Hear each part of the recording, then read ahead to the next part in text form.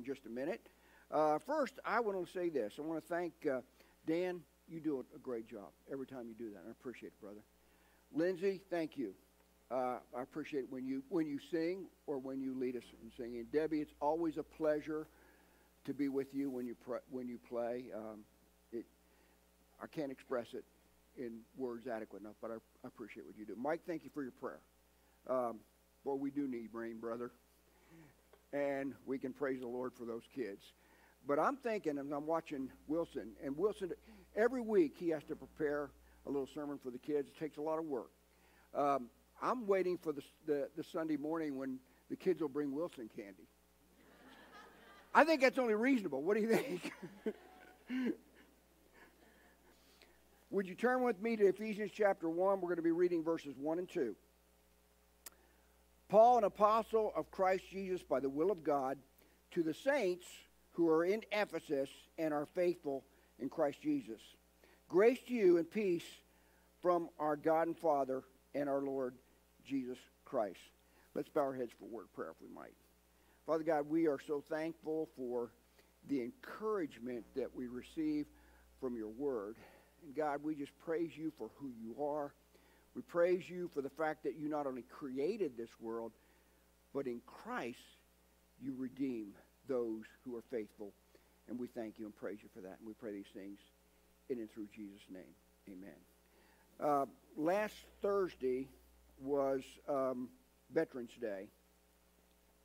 That is a very special time. So I want to take this opportunity to thank all the men and women who have served in the armed forces of this country. The church I grew up in, we had a man in that church named Charles Showalter. Charles was in World War II, he was on a Navy ship that was hit by a kamikaze pilot. And he carried on his body severe burns, scars from those burns on his face, down through his body. So every time I would see Charles, I would think about the sacrifice that men and women have to make who serve on behalf of this country in the armed forces. So for those of you who have served, we appreciate your service. Now, every time right after we celebrate Veterans Day, you blink and it's Thanksgiving, right? And after that, it's Christmas. Things happen real quickly. So I was trying to think, what could I share with you this morning that could really help you to get in a spirit of thanksgiving? And I think this verse does it in Ephesians chapter 1, verses 1 and 2. What's interesting to me is that whenever we do a study, it seems like in the Bible, we quickly skip over the introduction, those first couple verses, to get into the meat of the text. But that introduction is just as inspired as the rest of the text. And if we skip over it, we're missing some very significant words. And I think in particular, words that are going to help us to truly appreciate what it means to be thankful. So this morning we're going to focus on 5 key words in those 2 verses. Now, when Paul is writing to the church at Ephesus, he is writing to a church that we can read about his experience at Ephesus in Acts chapter 19 and 20. Paul spent a great deal of time there. We know a lot about Ephesus. Ephesus is in what was referred to as Asia Minor. Today it's modern-day Turkey. And Ephesus was a port city at the time of Paul. It's no longer a port city. The waters have changed, and it's some distance from Ephesus to the sea. But at the time of Paul, it was a very important and significant port city. In Ephesus, there are many Roman buildings there that indicate how important this town was in Paul's day. There was a library there. There was a triumphant arch that was built in, I think, 3 B.C. One of the most significant things that you find in Ephesus, though, is a temple to the goddess. This is the Roman name, Diana. But she also goes by the Greek name Artemis and by an Asiatic name called Astarte. Now, Artemis was the Greek goddess of the hunt, but Astarte was a mother goddess and a moon goddess. And every year, once a year, they would have this amazing celebration. It was a celebration to Diana of the Ephesians, to Artemis, and it was a celebration that what was involved in that was basically it was a drunken orgy. during the time of the celebration. So Paul, when he's proclaiming the message of the gospel of Lord and Savior Jesus Christ, he's proclaiming it to these people. Now, there's always two groups of people that follow Paul that are kind of, I would say, more or less his adversaries.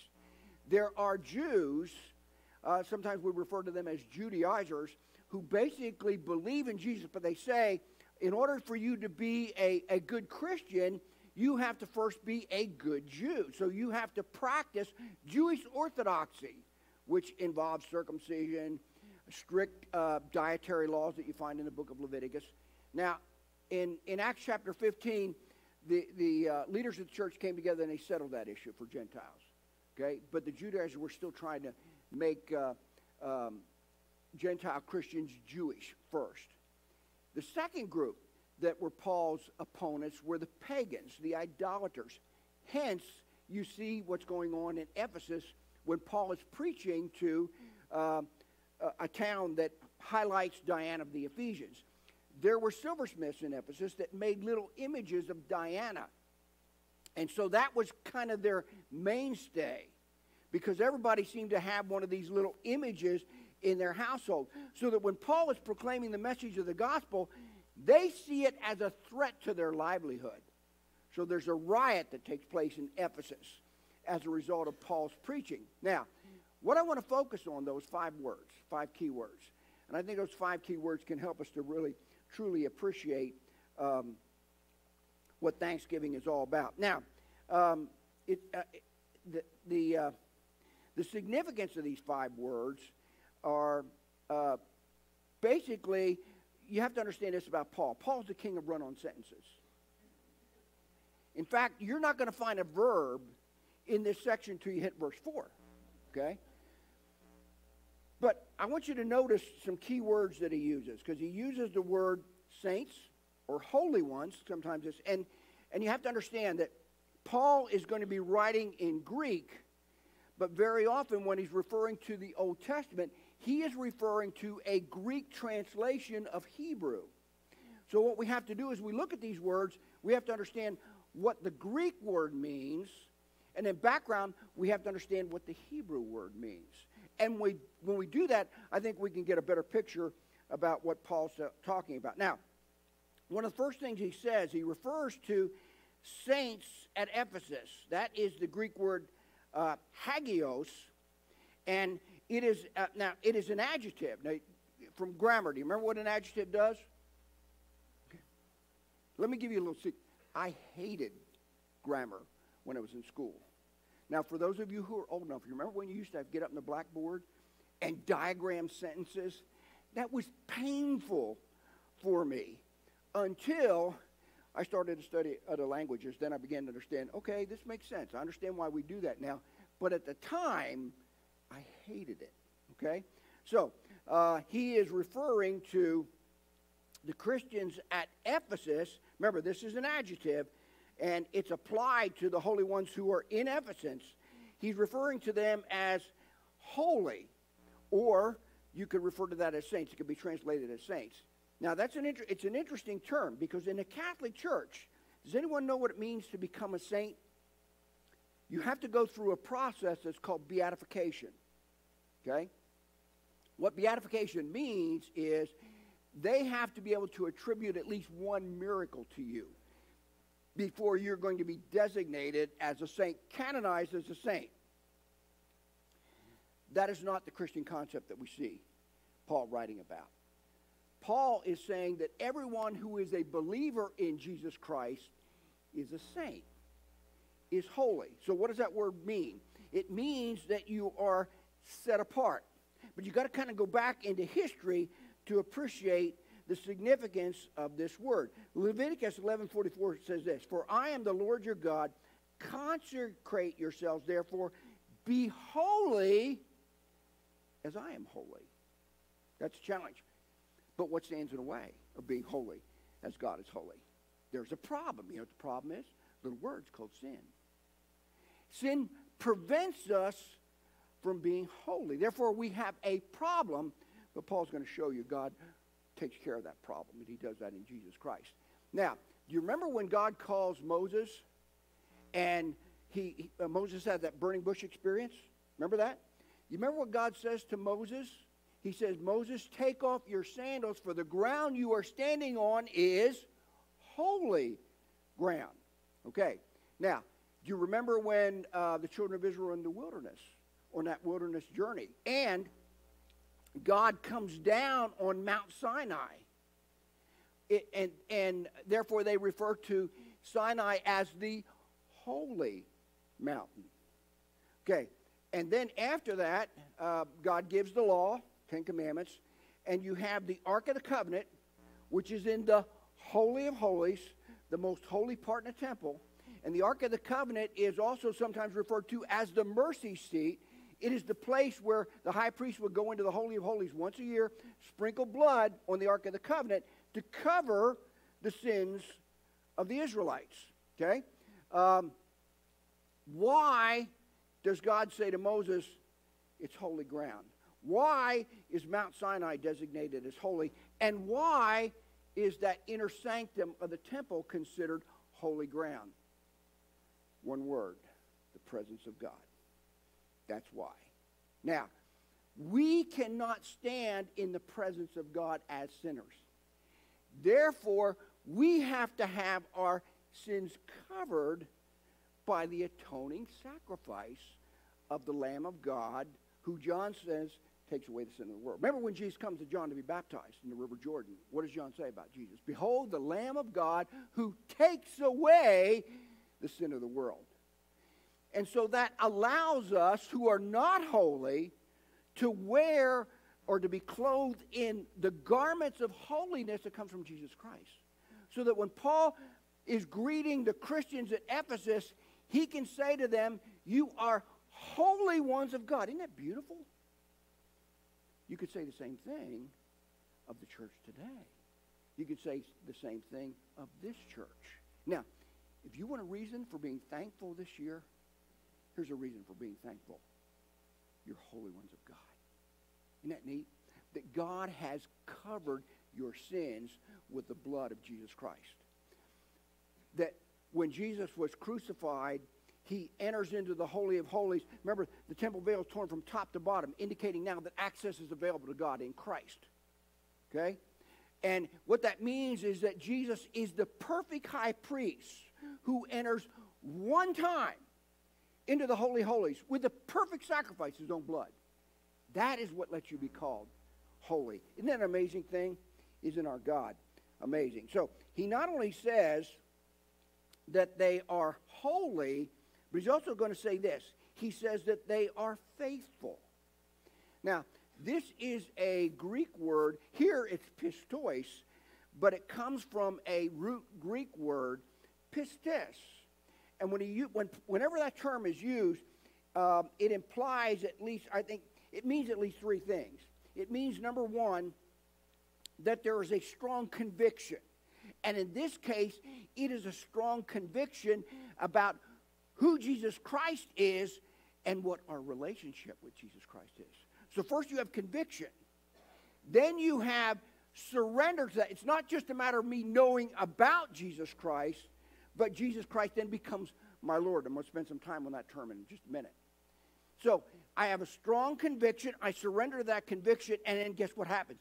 My life is modified or changed by that conviction. Paul's going to say it this way in Ephesians 4:1.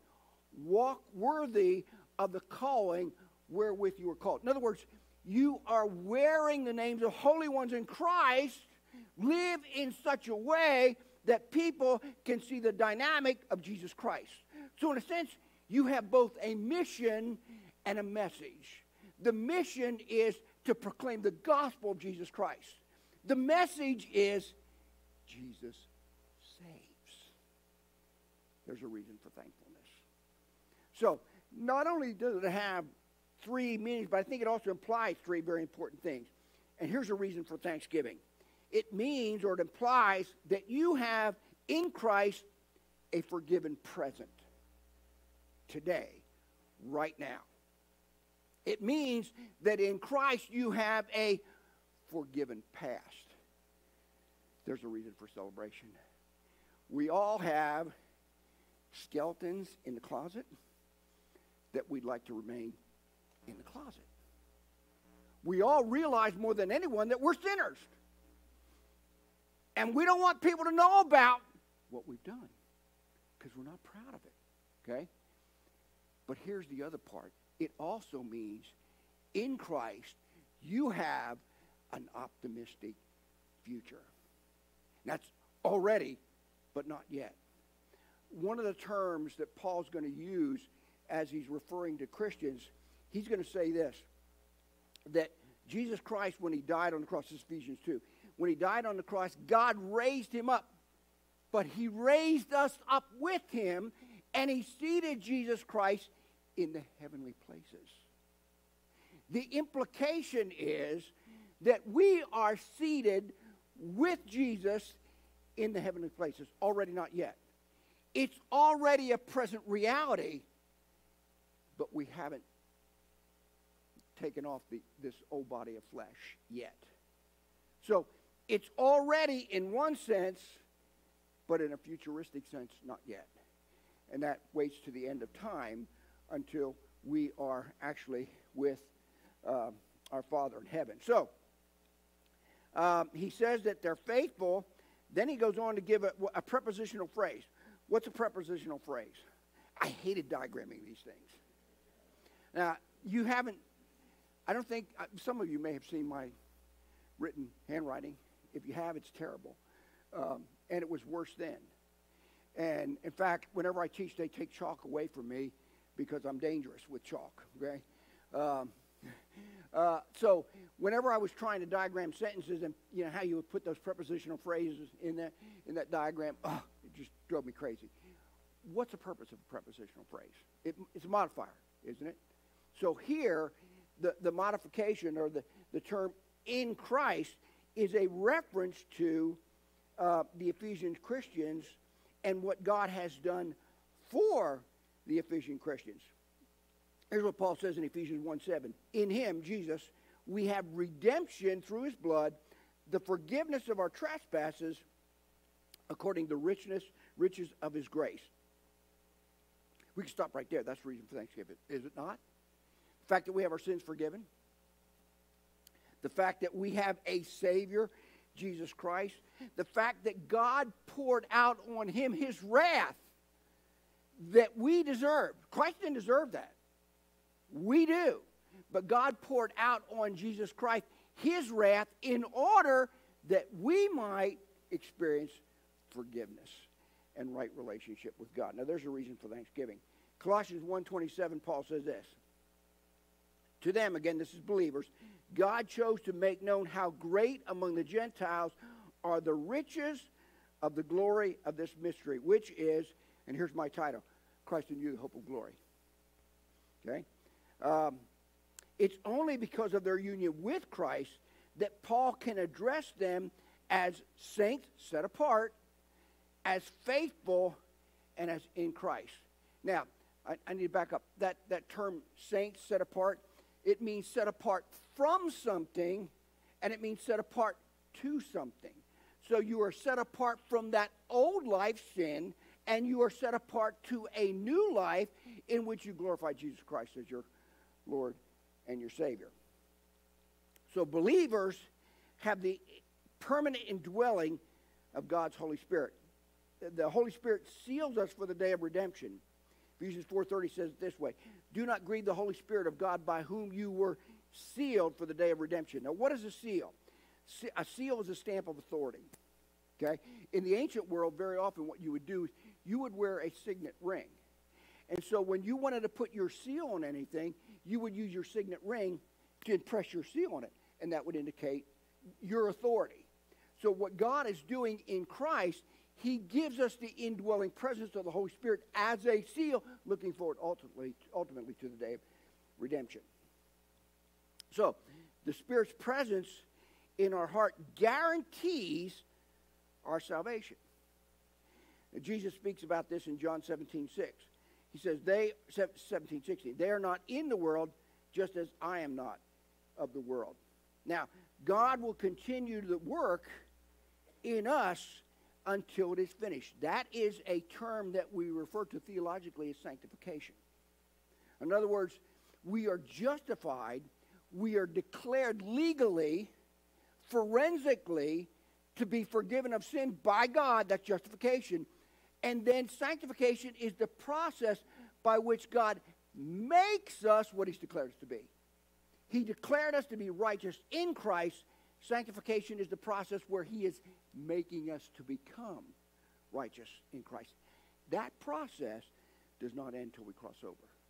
So it's kind of an ongoing process of God working in us and working through us. Now, this is a forward-looking guarantee of perfection, and that's what Paul means when he says Christ in you, the hope of glory. So, we have three kind of key terms here.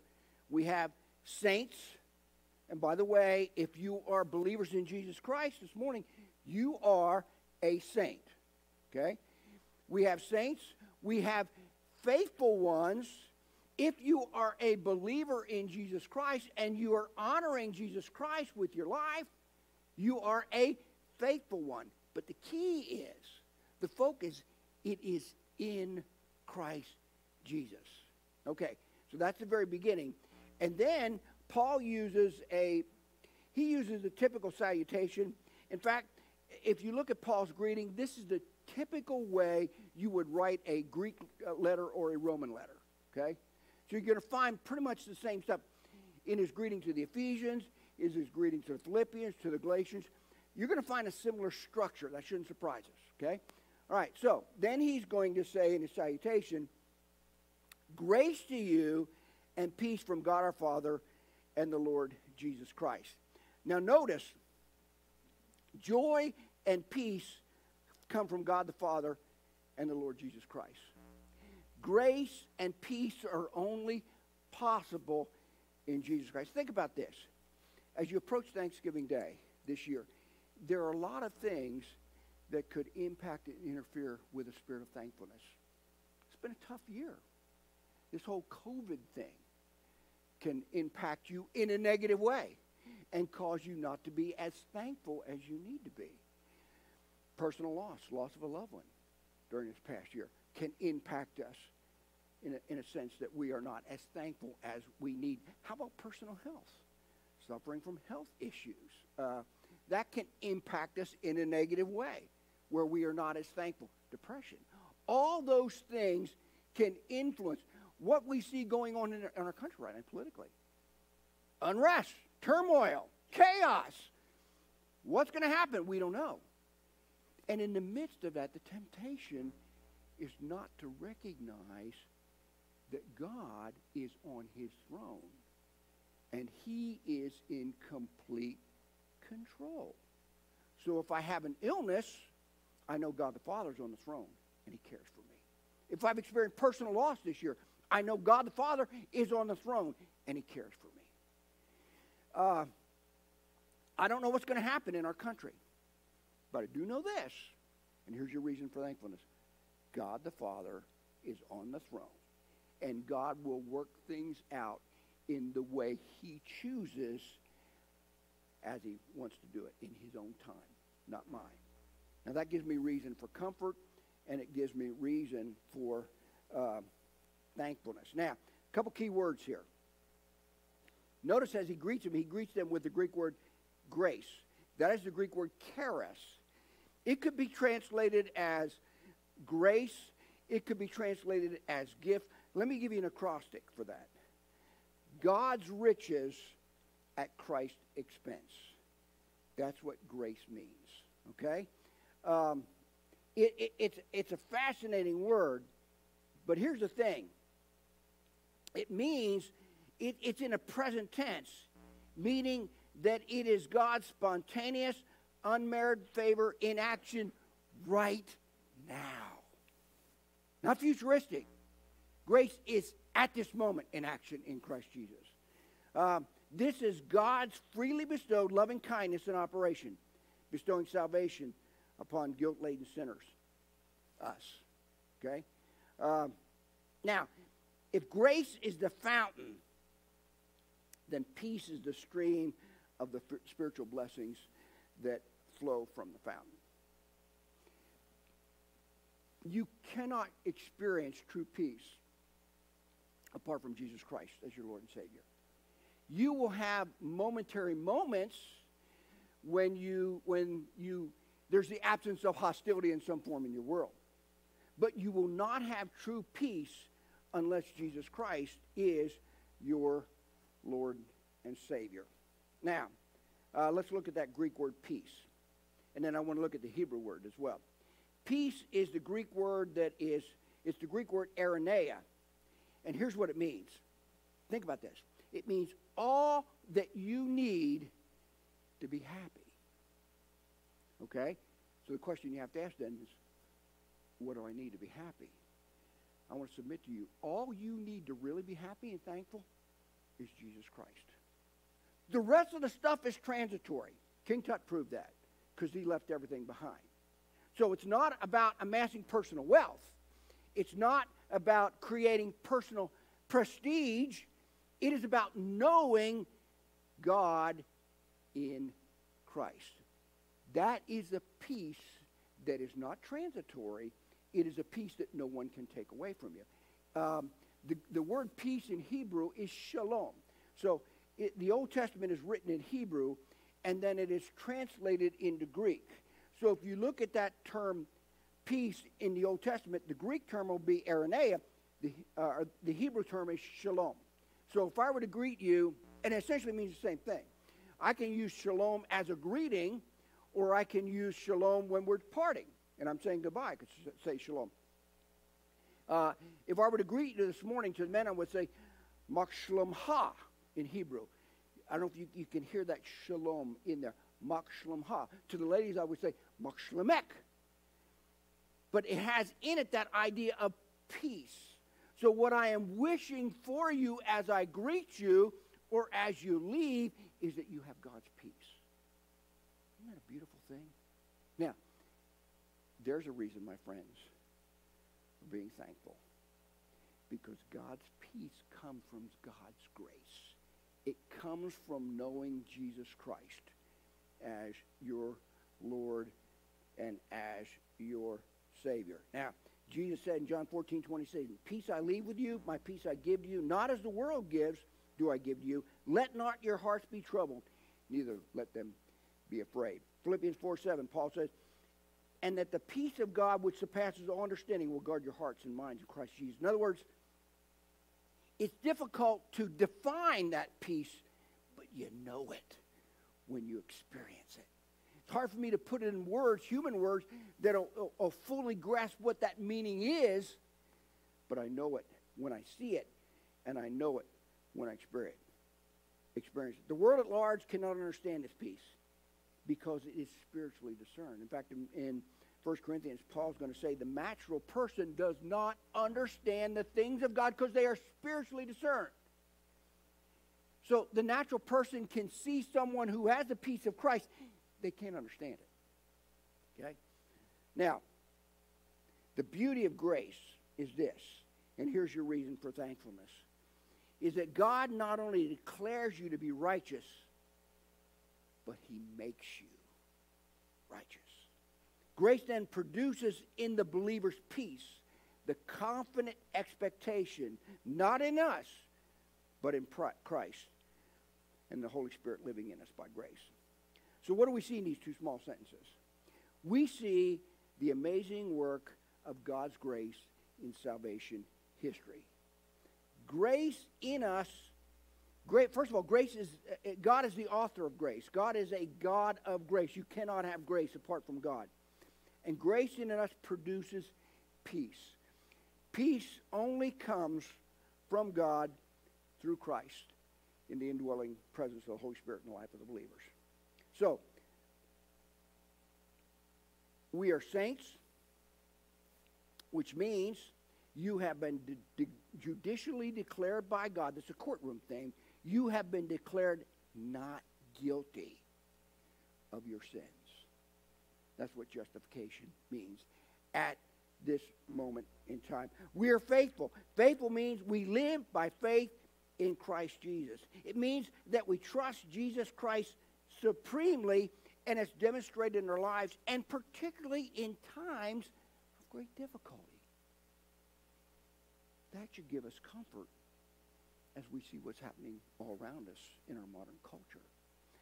That should give us comfort as we deal with personal struggles in our lives, as we deal with issues like depression, loss of a loved one, loss of personal health. That should give us comfort because God cares deeply about you, and he showed it at the cross. What an amazing thing. We are in Christ. The church is in Christ. The church is the body of Christ. We are in Christ. Christ is in us. Christ in you, the hope of glory. I think Paul addresses this beautifully in 2 Corinthians, when he says this, for he is God, for he made him, the him is Jesus, for he made him to be sin on our behalf in order that we might become, you ready? The righteousness of God in Christ Jesus. Saints, holy ones, set apart, pistis, faithful to Jesus Christ as the Lord and Savior. In Christ, you put that together and we have grace and peace. So that as we greet one another, as we prepare for Thanksgiving, as we can truly say, Shalom. We can say, Aranea. We can wish you peace, well-being that only comes from God in Christ Jesus. The 5 words we look at this morning. I need to look at one other thing. Notice what Paul said. It comes from being in Christ Jesus the Lord. So I need to look at those 3 words and then we'll close. The word Christ is the Greek word which basically means anointed one. So it's a reference to Messiah. Christos is the Greek word. The word Savior is the Hebrew word Yeshua. Joshua's name means Savior. It means someone who is saving us from the problem of sin. So Christ Jesus, anointed one, Savior, and then the Lord. That's the Greek word kurios. If I use a small k in kurios, it means someone who's in a position of authority. If I use capital K, it means maximum authority. Okay? So Christians came to realize there's only one maximum authority, and that's God. Every year, if you were a Roman or lived in the Roman world, every year you were required to burn incense to the emperor. In fact, Roman soldiers would greet each other by saying this, Caesar is, capital K, curious the Lord. And the response would be, yes, the Lord is Caesar. Christians can't do that because Christians recognize Caesar may be in a position of authority, but there's somebody above him. Remember when Jesus took the Roman coin and said, whose inscription on it? Render unto Caesar that which is Caesar, and unto God that which is God. And everything, including Caesar, belongs to God. So, those terms, then, you have to cap that off by saying, Jesus Christ is Lord. If you can say that with sincerity at Thanksgiving, you truly have a reason for celebration and a reason for thanksgiving, because Jesus Christ is your Lord, maximum authority in your life, and he gives you grace and he gives you peace. So let's celebrate Thanksgiving this year a little different way, where we give God the glory that he alone deserves. Let's bow our heads for prayer. Father God, we are so grateful for your mercy and your grace. Now we confess, God, we don't deserve your mercy. We're not worthy of your grace. But God, we praise you that you make us worthy because of who you are, not who we are. And Lord, we want to thank you and praise you for the atoning sacrifice of Jesus Christ, our Lord and Savior. God, where would we be without you? And so as we take time to pause and be thankful, God, we are truly thankful for your mercies because they are renewed every morning. And so we praise you. In Jesus' name we pray. Amen.